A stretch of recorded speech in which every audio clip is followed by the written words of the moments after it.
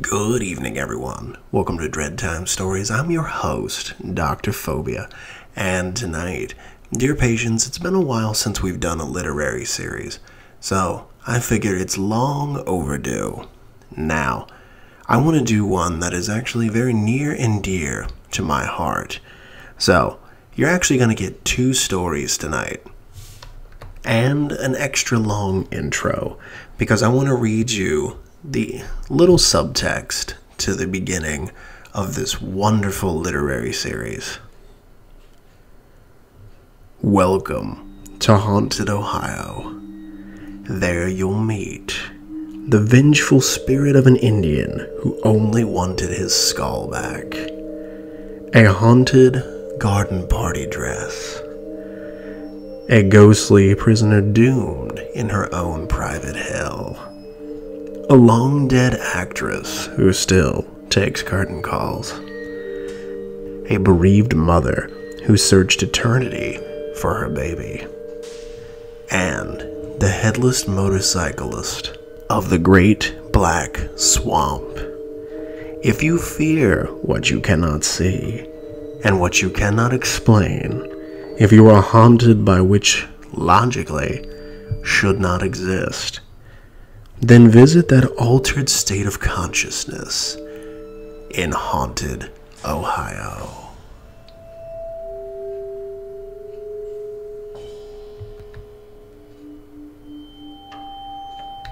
Number 1. The Haunting Husband.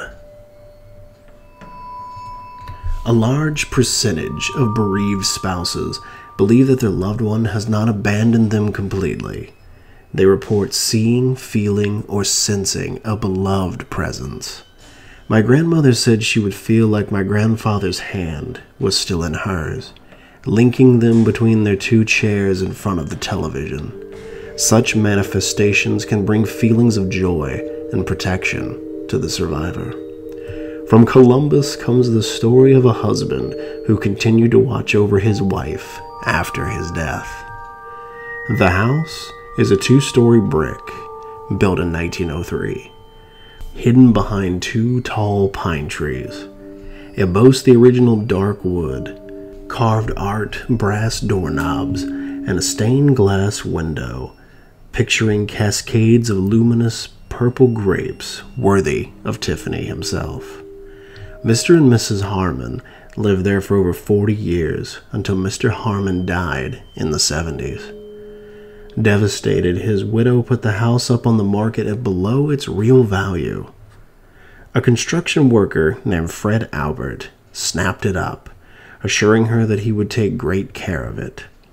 Mrs. Harmon moved to Florida, and Fred did not hear any more from her, but he did hear from Mr. Harmon. Fred, bearded, burly, and down to earth, lived by himself and was not in the habit of imagining things. But one evening, he was sitting in the living room, and he felt someone standing in the room with him.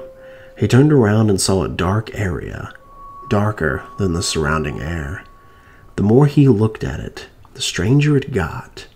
The hair on the back of his neck stood up, and if he looked at it hard, he could make out the form of a man. After that, the apparitions appeared quite often.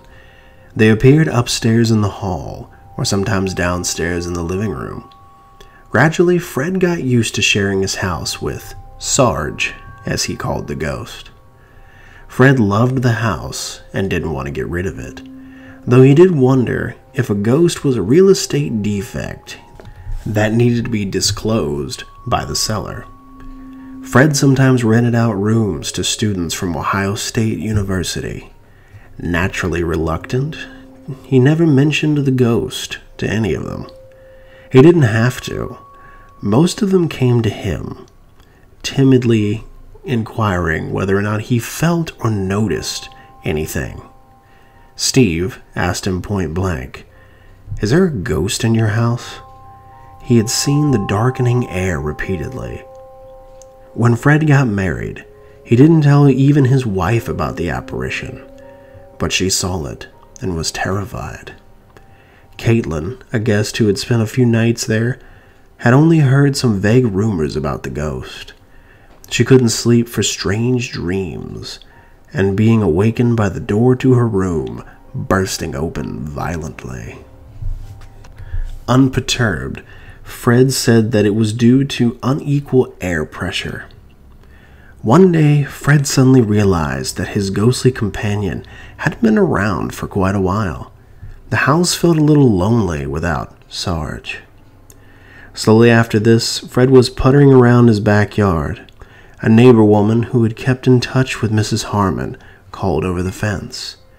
Mrs. Harmon just died in Florida, she said. Fred then realized why Sarge didn't keep an eye on the house anymore. His sweetheart had finally joined him in the other world.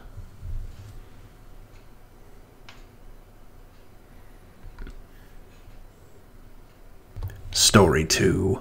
The Lonely Ghost. Unrelented love can kill, and it can bind a lonely spirit to earth. The Reynolds family in the Salem Mall area of Dayton knew they had a ghost. Things had been going on for quite some time, and a strange figure could be seen out of the corner of the eye, or mysteriously moving objects. The Reynolds children in the house could actually see the spirit. "Who's that person standing there?" they would ask, to the bewilderment of their parents. The last straw finally came when Mrs. Reynolds was cooking chili for dinner. As she stood stirring the spicy-smelling stew, she felt someone pinch her bottom. Then, psychic investigator Rich Strong was called in.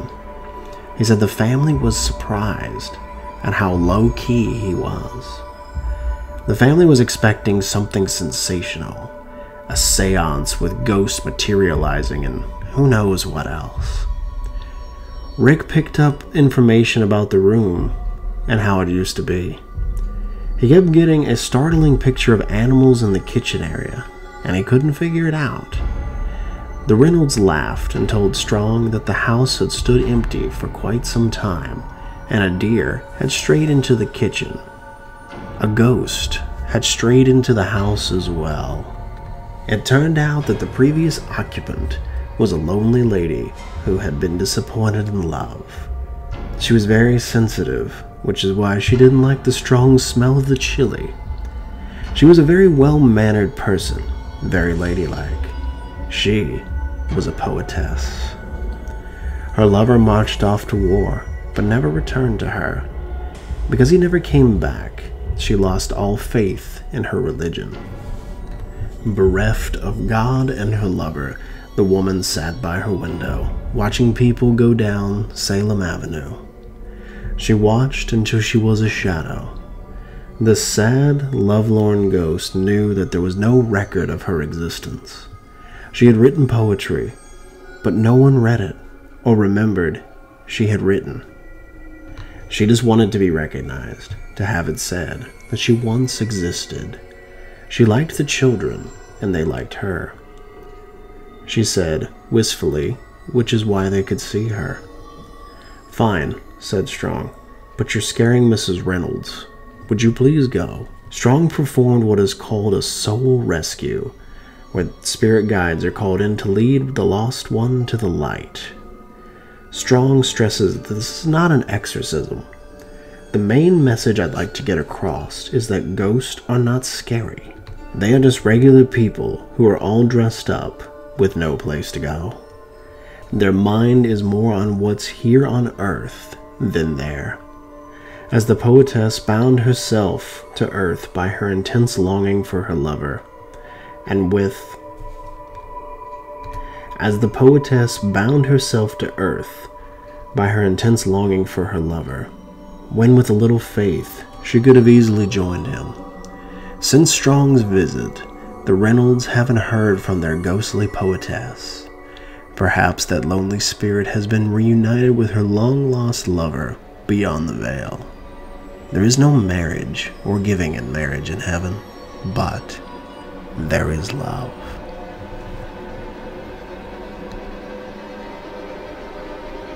Well, there you have it, dear patients. 2 stories from the Haunted Ohio series. I hope you enjoyed it, and thank you for listening. Like I always say in closing, check under your bed, look in your closet, and sleep with the light on. The life you save may very well be your own. Good night, everyone.